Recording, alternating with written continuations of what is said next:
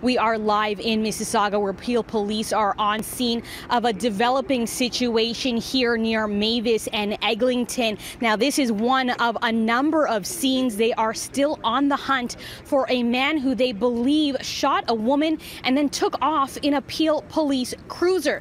Now, it all started actually just down the street on another street past the park called Apple Blossom. Police believe that a man and a woman were having a fight, and the woman was shot.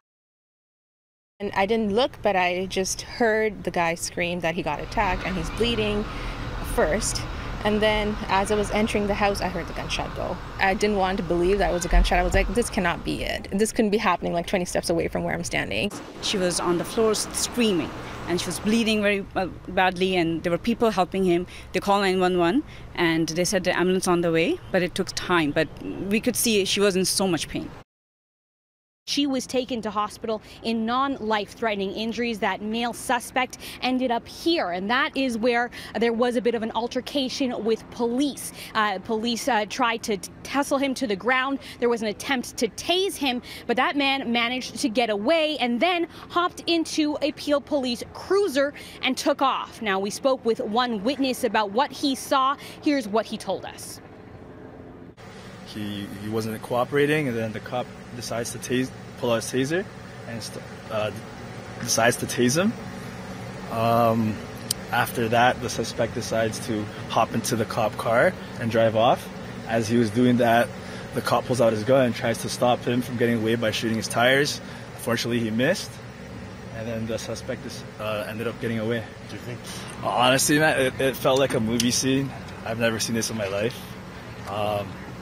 I was just in shock, like I was frozen. I don't know what to do.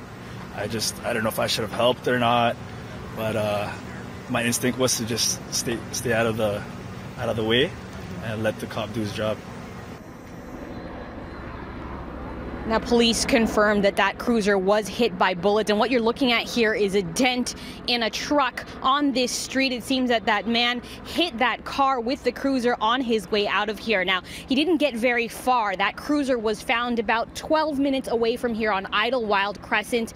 It appears that that suspect then got into another stolen vehicle, and that vehicle was found in Toronto near the 401 and Martin Grove. So police are still looking for that suspect. The only description they have is a black male with white tennis shoes. It's unclear if he is on foot or in another vehicle, although police say they haven't heard any indications of any other stolen vehicles related to this situation. So this scene still unfolding here. Police still hunting for that suspect after one woman was shot in Mississauga, and the suspect getting away in a police cruiser and now still at large. We'll bring you any details we have on this developing story as we get them.